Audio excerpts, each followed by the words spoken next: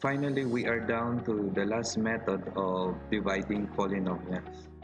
And this method is called the synthetic division. When do we use synthetic division?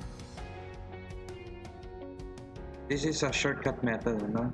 But it is only useful when the divisor is a binomial of first degree, meaning the exponent of the variable is only limited to 1. So our divisor should be of the form x minus k, where k is a real number. So how do we do the synthetic division? We shall illustrate this one in the next example. Okay, so we shall divide 5x squared minus 3x minus 36 by x minus 3 using synthetic division. Okay, so what are the steps involved in synthetic division?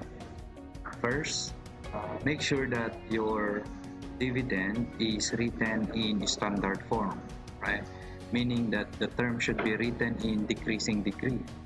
Like for this example, 5x squared minus 3x minus 36 is already in standard form since it's already written in decreasing degree order. Okay, so what do we need to do first?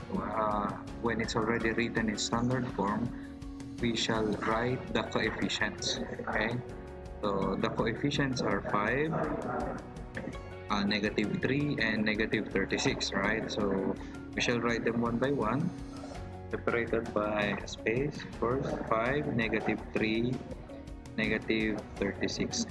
And then we look at the value of k, right? Our divisor is in the form x minus k, right? So we have x minus 3. If we look at this one, we can actually, it's obvious, right, that k is equal to positive 3. Okay, so the value of k will be written in this portion of your solution, right there, enclosed or written with a semi-box right there. Okay, the first step in synthetic division is to bring down the first coefficient. Okay, we shall bring down 5, and then this coefficient or this number will be multiplied to the k, so that's 5 times 3, and it will be written on the second coefficient, below the second coefficient. Okay, so that's 15. Then next we need to add, right? So negative 3 plus 15 is positive 12. And then we repeat the process. We multiply this number to k, so that's 12 times 3, that's positive 36. And then we add negative 36 plus positive 36 is 0. And this is our last number. The last number that you see here is the remainder, right? So this is the remainder. In this particular example, the remainder is 0, right? That means that x minus 3 is a factor of 5x squared minus 3x minus 36. Okay? But we will talk more about the remainder theorem and the factor theorem later in our polynomial function. Okay? But how do we write our final answer in this one? Okay, so our answer is 5 and then 12. Remember the quotient of these two polynomials should be 1 less than the degree. The degree of the quotient should be 1 less than the dividend. Okay? So in this case, the dividend has a degree of 2, right? Because of the exponent 2. Now our quotient, the quotient should be 1 degree less than the dividend. Okay? So if the degree is 2, then the degree of our answer should be 1. In this case, this is 5x plus 12. Okay, so this is our answer for this particular example. Another problem is posed on the screen. We shall write this one or solve this one using synthetic division. Okay, so we will follow the same process as our previous example. Okay, first we look at our dividend and see to it that it is written in standard form. Okay, we have x cubed, x squared, x, and then a constant term. So it's already written in standard form. Okay, and then Next, we shall write the coefficients. We have 4, 10, -6, and -20. And then next, we shall determine the value of k. In this case, we have x plus 2.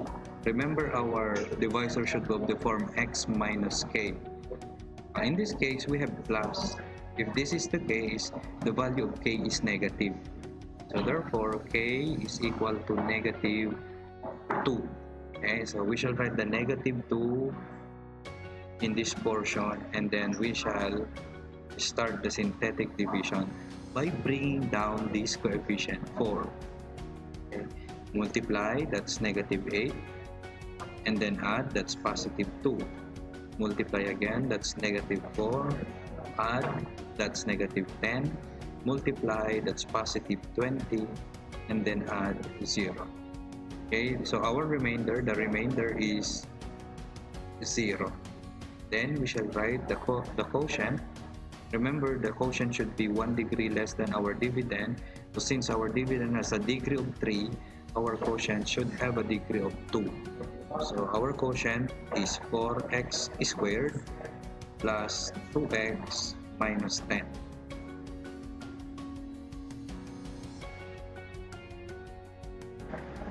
And finally, we are down to our last example on module 1.3.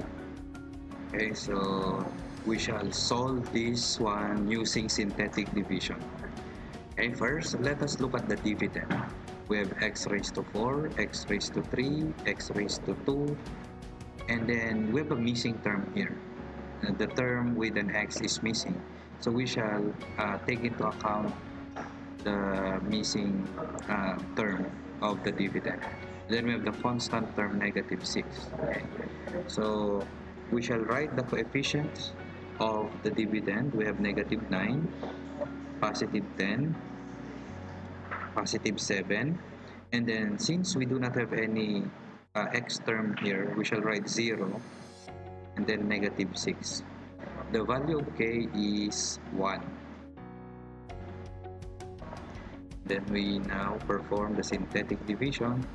Bring down -9, multiply, that's -9, add, that's +1, multiply, that's 1, add, that's 8, multiply again, that's 8, and then add, that's 8, 8 times 1, that's 8, and then we need to add, that's 2. The remainder is 2. Okay, this is the remainder. Now we write our quotient 1 degree less than the dividend, so we have -9x cubed plus, that's 1x squared, or simply x squared, plus this is 8x, and then plus 8, plus the remainder, plus 2 divided by the divisor, which is x minus 1. So this is our final answer for this problem.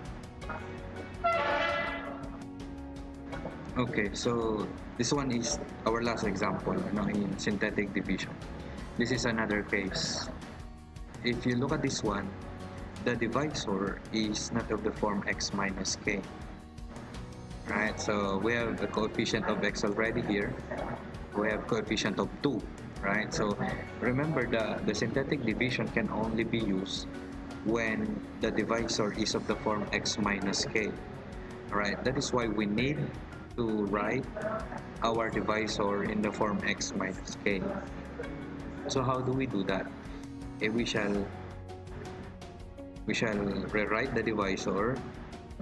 We just copy the numerator, 4x cubed minus 8x squared minus x plus 5. But we need to rewrite the divisor. We need to rewrite divisor such that it's of the form x minus k.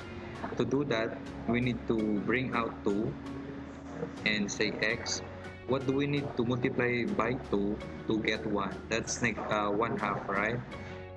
If you multiply 2 by x and then 2 times -1/2, you will go back to the original divisor. That means 2x minus 1 can also be written in this form, right? So we have a term here, or we have a factor here in the form x minus k.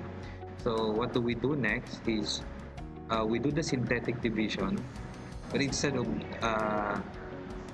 dividing, we will disregard 2 at the moment. Okay, we shall divide the numerator by x minus 1/2, k being 1/2. Okay, so we shall do that using synthetic division. So we shall write the coefficients of the numerator. So we have 4, -8, -1, +5, and the value of k is negative, since this is x minus 1/2, so the value of k is +1/2. Okay, we shall do the synthetic division now. Bring down the coefficient, the first coefficient, 4, and then we multiply 4 times 1/2, that's 2. We add, that's -6, and then we multiply. -6 times 1/2 is -3, right? And then we add -1 plus -3 is -4. -4 times 1/2 is -2. 5 plus -2 is 3. Okay, this is the answer when we divide 4x cubed minus 8x squared minus x plus 5 by x minus 1/2. Okay, so this is the remainder. The last number is the remainder. Okay, it shall stay as it is, but these coefficients here should be divided by 2. Okay, to take into account these 2 right here. Okay, so we divide by 2. So 4 divided by 2 is 2. -6 divided by 2 is -3. -4 divided by 2 is -2. Therefore, we shall write the quotient as 2x